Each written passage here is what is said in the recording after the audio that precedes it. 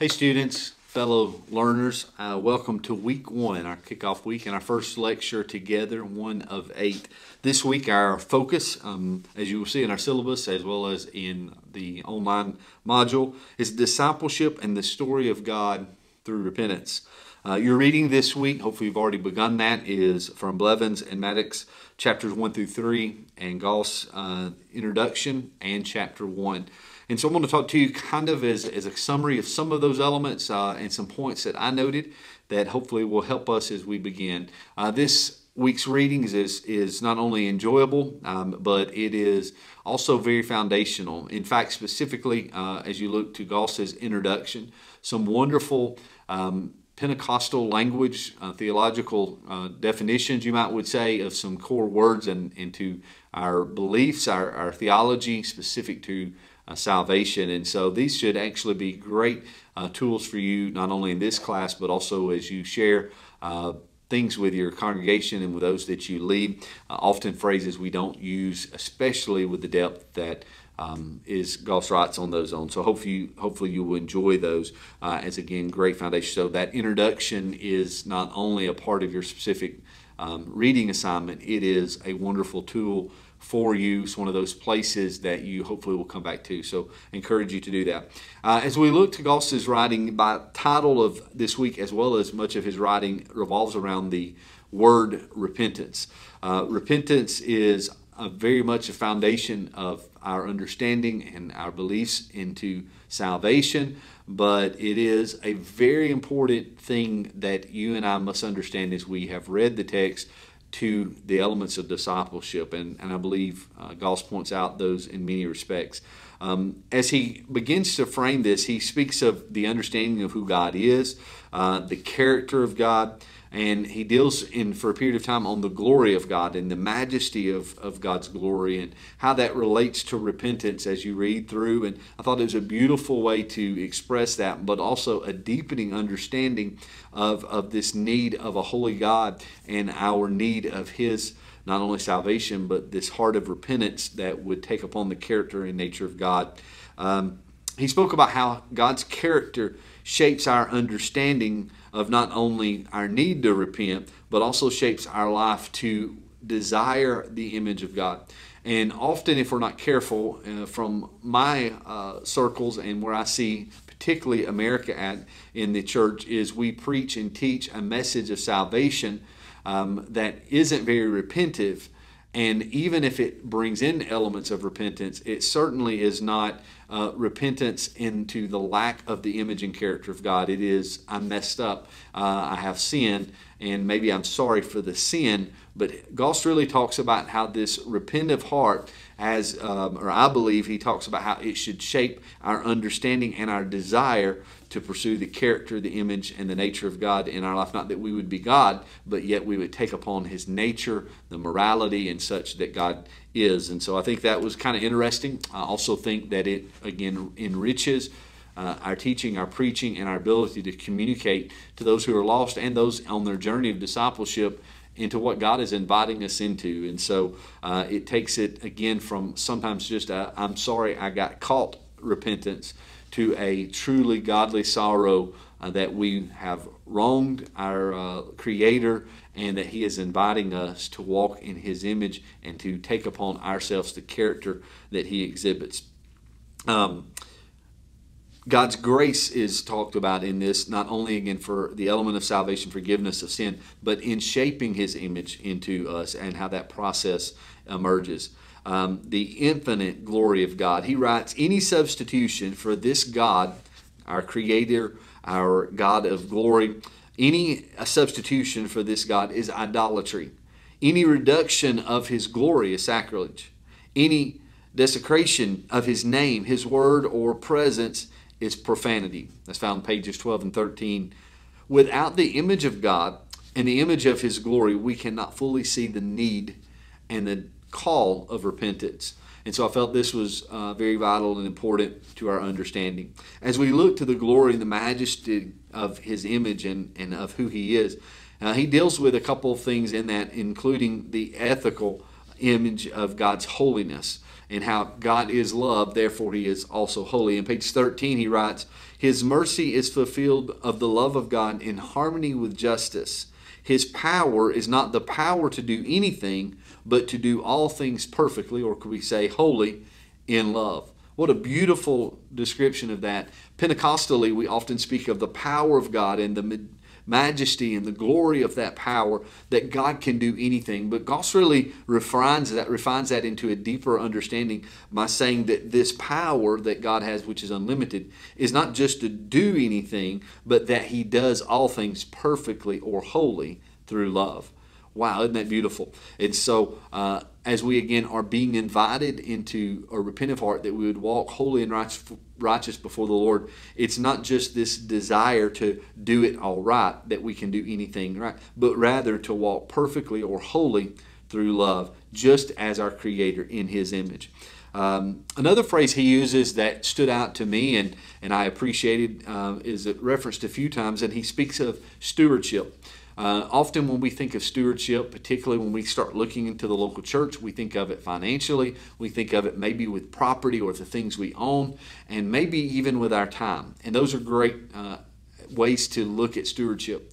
But Goss speaks about having the stewardship of God's holiness, that God has saved us, that he has forgiven us, and with a repentant heart, that he is placing his image, created in the image of God, that stewardship of God's image that we've been created in is to be one that is steward to live holy.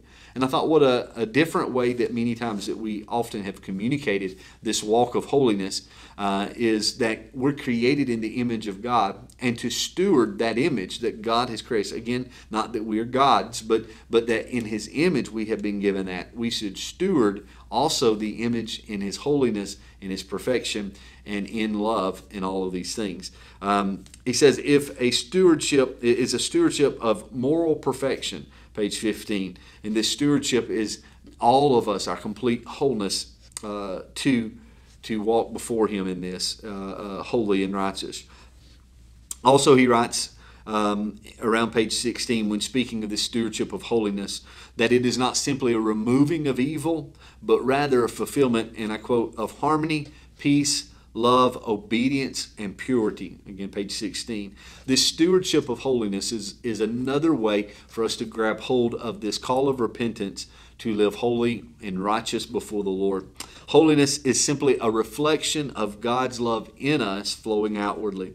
Our walking in holiness is likewise a reflection of God, his love from us, or from him to us and to the world. And so we have that opportunity to walk in holiness as an example and an ambassador of Christ. He speaks of some things that I won't get into depth on for time in this video, but he speaks about the sinfulness of humanity, three aspects. I encourage you to take a closer look at that. One of the questions kind of deals in part with that. This is a powerful Wesleyan theological principle of salvation, and so it is something distinctive in many of our circles in Wesleyan Pentecostalism, and so it helps you understand that. So maybe you can get a better understanding as you read through that and ways to communicate that. Also, he speaks of a repentance in mind, body, and spirit. I think this is important, particularly for us in the Pentecostal Wesleyan setting, is oftentimes we can be labeled, self-labeled or externally labeled, and maybe even walk in a theology of spirit alone because we're so experiential in the experience of the Holy Spirit, the emotion and those feelings. But he speaks of a repentance not only in a spiritual context to the soul, but into the mind and body. Specifically, he states it this way on page 22. Repentance is a work of God's grace in the whole person. Mind, emotions, and will is how he defines those. But we often hear mind, body, spirit. This will is specific to his writing in how our will is adapted through repentance as well. Repentance is simply deeper or more complete than just a spiritual act. It is of our whole person, whichever phraseology you prefer, but it is of a whole person. And again, I think this is important as we look to a proper balance, not only in theology, but in our own Pentecostal tradition, that we see how God's holiness and his call of repentance affects every part of our life, our whole person, our whole body. Another phrase he uses throughout his writing that is wonderful as well is this agency of word and spirit, the agency of word and spirit of God. And so he uses this, that it is this partnership of the word and of the spirit. And so again, if you look in broader theology, you see heavier concentrations maybe to word or to spirit, but he continues to speak about it is the partnership of the word and spirit that bring about these, as, and he used the word agents, and I love that phrase, but together they combine to help create formations of holiness from beginning in acts of repentance, both through the Spirit's calling and the washing of the word. These are core foundations to understanding. One of the overarching themes that I think is so vital that we grab in this chapter, a lot of details, some of which I have covered, is that a core foundation of discipleship, the purpose of our course together, revolves in a heart of repentance and a lifestyle of repentance. He writes on page 25, the full meaning of repentance then requires a change of direction in heart, mind, and will. If we do not have individually, and if we do not lead and properly bring about leading people through discipleship by beginning in a repentant heart, mind, body, and will, as he writes, or heart, mind, and will, then we miss the opportunity to properly lead them in discipleship.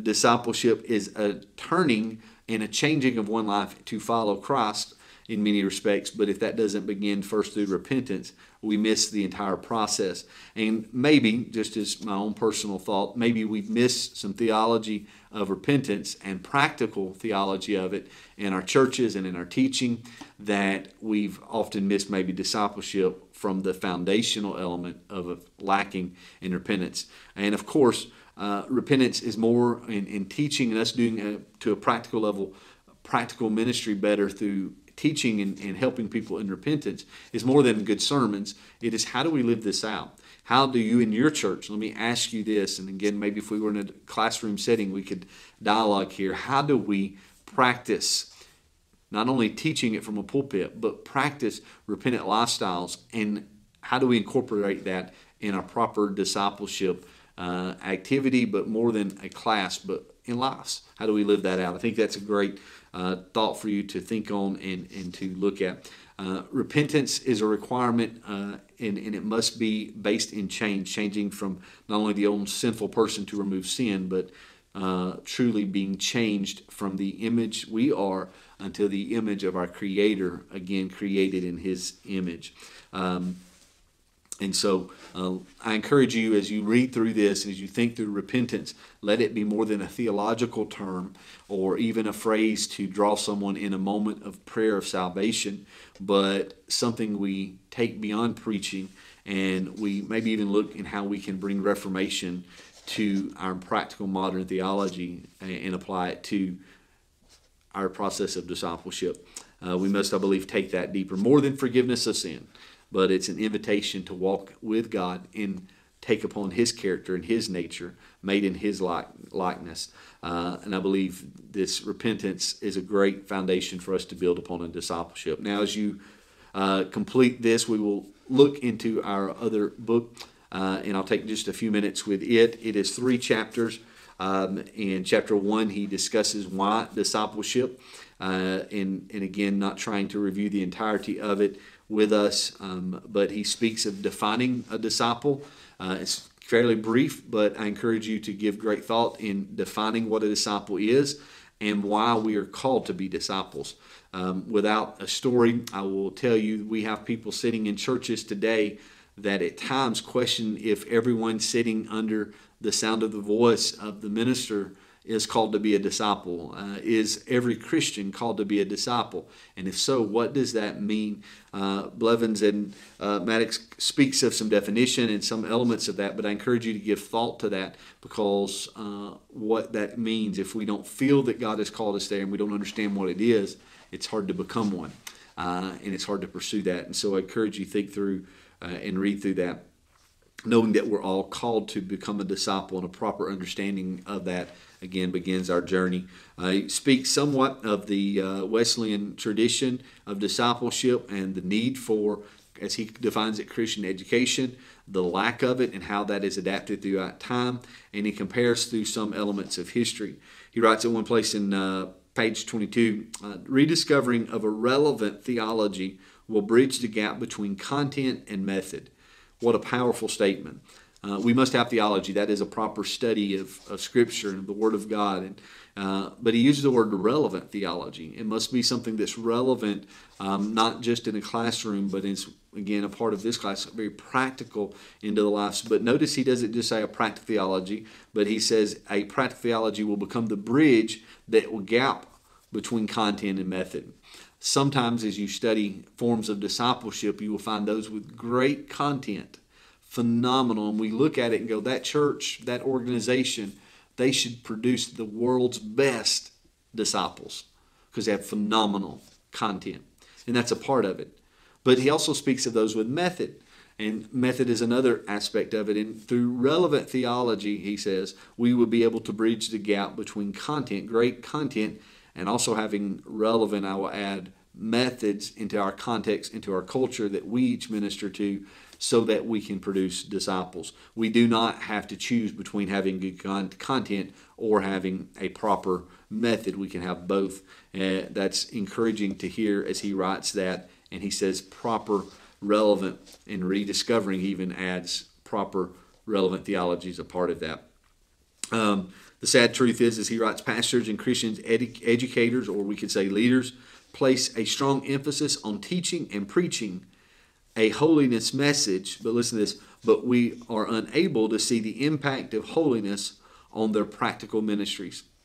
And if, again, we could sit in dialogue on this for a few moments, I think all of us would have a story, and some of us may have ministries that feel laden by this, that we have preached and we've taught, and if we did a study, it would be great content.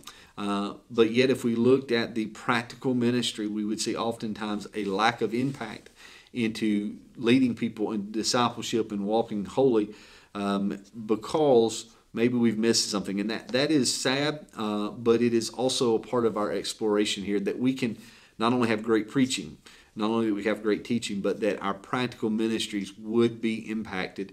And then what that really means is that the kingdom of God would be impacted in process. And I know that's each of our hearts as we come through this process together. And it also takes some pressure off of us as those that stand in pulpits and on podiums to teach or preach, is that our teaching and preaching is not the beginning and the end of practical ministry, and it certainly is not the beginning and end of discipleship. It's a part of it, but it is not the entirety. Another phrase that he uses in this first chapter is that he speaks that we do not have to divorce our practice or our activity from our theology. Again, a part of this content versus method could also be described as activity versus theology, or practice versus theology, as if those that study theology are not practitioners. In my introduction to you, I use that word. Most everyone that is in this class is a practitioner first. We are practicing our theology, and so we don't have to. We can have academia, education, help and assistance, and learning and growing theologically, but also very practically. They do not have to be divorced. And I encourage you, as you let the Lord lead you in your studies, wherever you're at in your journey, that you ask Him to help you stay focused in that you not veer too far and miss the practical nature He's leading you into the ministry that you have. A brief note, it'll be discussed later, but as he concludes chapter 1, he talks briefly about small groups. In our modern, particularly American church, this has become a very pop culture phrase, and it is something that we see a lot written about. We see a lot that is discussed regarding small groups. And note that he distinguishes this going back to the 18th century, that John Wesley, this was a core element of his discipleship. And he writes, Blevins and Maddox writes on page 24, Wesley's system of group formation is distinctive and was the primary basis for the success of Methodism. And so if we look into our own tradition within the Church of God of Prophecy, we can see small group formation, band groups, other languages we use, as being a primary basis of growth, of discipleship, and other things. And so as we jump ahead into chapter 3, which is a historical account of some of these, through, as he titles it, through the centuries, I want you to keep that in mind, not just in the element of small groups, but the principle of that chapter is he does a very quick but thorough review of his history regarding discipleship, how people viewed it, what the goal was, the objective, and he has these categories. And so I encourage you to read that thoroughly and really process that with the idea that we're going to mine principles from each area and we're going to learn from it, not to replicate it for the sake of repetition, but rather that we gain in wisdom and understanding from each of those. And sadly, we fail at that many times. Also note in that chapter, and I know I skipped chapter 2, but he talks about 3 approaches to history. And each of these phases that he deals with are very true, and we can look in our own movement. If you've been in our movement any length of time, you've seen the romantic, as he defines it, stage where we idolize to some degree that, and there's a reason there, and he talks about that. Then there's the honest assessment of that and how that comes about. Then there is the third phase or stage of that where we're able to bring application. He says in page 42, all historical studies should invoke these stages of respect, understanding, and application.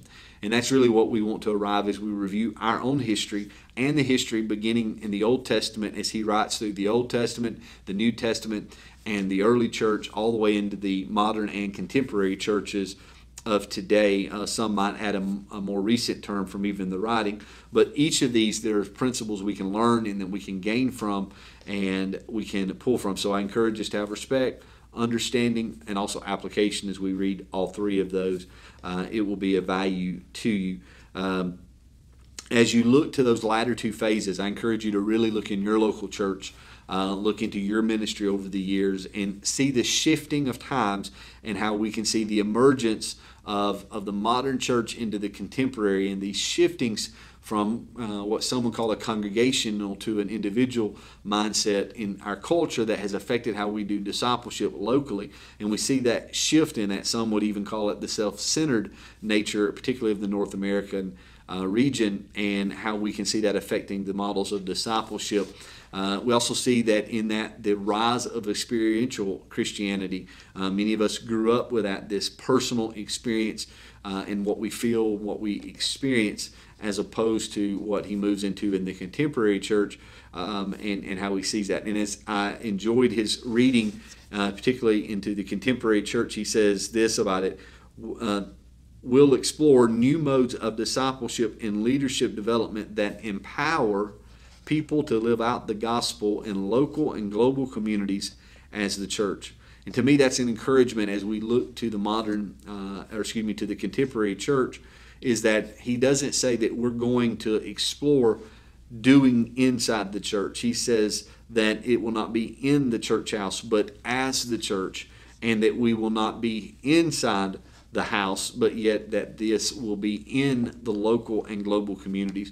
And so he really looks at this paradigm of it shifting what I would call an event focus mindset, the experiential, to living it out outside of the church house. And this is very holistic and, again, very exciting and very hopeful in our world as we see that. And he does a great job of that. Of course, chapter 2 that I skipped is a wonderful chapter as well. That in its own right could have its own lecture, but he talks about the story of God. You need to read this if you haven't, but this story of God really revolves around echoing a principle that I love and believe in, which is that the Word of God is more than a list of rules and regulations. It speaks to the very heart and character of God. I've told people by reading the Word of God, it is not teaching me the list of do's and don'ts, but rather it lets me know my Father. And I think as we look to discipleship and the invitation of our Heavenly Father to come into His story and to learn Him and to grow with Him and to understand Him, it's more than theological. It's more than a class. It is an engagement with our Creator, understanding Him and His majesty and in His glory and all of His characteristics. And so this is powerful. In page 29, he says, while Scripture serves many different functions, the content of the Bible is a narrative or story leading readers to understand the nature of God and God's actions on behalf of creation, including humanity. And so I think this is a great way to end our lecture. as we begin to look at the story of God through His Scripture and seeing Him and inviting people into that story with us as a part of it. And as we look to the practical ministry, the question becomes, as you read these things, is not just the intellectual awakening that hopefully it even applies into your heart, but what is the external application into your local church that you can learn from this. So as we come to our assignments for the week, let me give you those for the next 2 minutes. As you begin your weekly assignments, again, you have your weekly journal. Again, as I said previous, the syllabus states that you use Goss's writing to write your 2-page journal. I am asking you to expand that to both readings, because there is in both books a biblical theological concept and a practical one. And I want you to hone in, not a summary. This is, not, again, not a summary. This is what is it that you pulled from it, and I want you to engage in the text. And what I mean by engaging with the text is the text is information. Now, what is your understanding, and what is it you have learned from it that you can bring application to it? If you have questions about that, please reach out to me, but this will help you in learning and pulling information. Your educational endeavors will feed you all kind of information, but through discernment of the Spirit, through where God has placed you, you're going to pull those things, gain understanding, and then from that bring application from it. So I encourage you to include both. I ask you to include both of those. Do not get any lengthier. Just if you have to go over into the early part of the 3rd page, that's fine, but this is not to be a lengthy. This is a journal entry that shows you're engaging with the text, that you're having thoughts. This is really your personal thoughts that God is speaking to you, and you're gaining from the reading that we have. Also, you're going to have a discussion. Those questions, there are several that are there. I'm asking you to pick 2 of those. One really from each book. If you feel really moved to do 2 from one book, that is fine. But again, once again, this is about having a discussion as a class, as we're sitting together, and you saying something to the effect of, when I read this statement in the book, this question that you've posed really came out to me, and you begin to engage with your thoughts using the references of the books, as well as not only the lecture, but more importantly, what your learning is. And if you have other sources, bring them in. Again, there is a range of writing length. This is a discussion, not a dissertation. So keep it at that, so that all of the students and myself are able to really engage with it. And then remember that you will pick at least 2 by the end of the week that you will respond to again create a 2-way conversation. Lastly, remember, do not reiterate or summarize the book in any of your writing. We've read those. I want you to engage. Just keep using that word. I want you to do that. If you have to use or choose to use an illustration or a story, remember, keep that brief, because none of these writings are extremely lengthy. If you make them too lengthy of a story or an illustration, the bulk of your writing will be that illustration, and you will miss the engagement of the text with it.